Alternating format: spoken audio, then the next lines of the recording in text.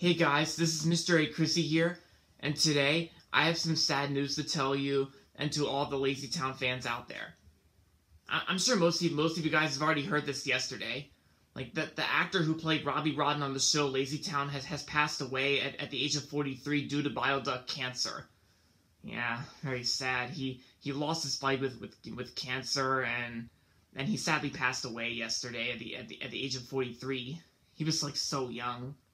And he did a great job playing Robbie Rotten on the show LazyTown, and the actor's name is like a name I can't try to possibly pronounce. It's probably probably Icelandic, probably from Iceland, but I can pronounce it this way: Stefan Karl Stefansson. That's my best try. I can pronounce his name. But yeah, so yeah, he was a great person. He did a great job playing Robbie Rotten on the show LazyTown.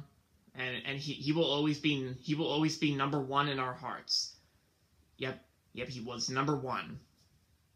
Yep, so yeah, rest in peace, Robbie Rotten, aka Stefan Karl Stefansson, from 1975 to 2018.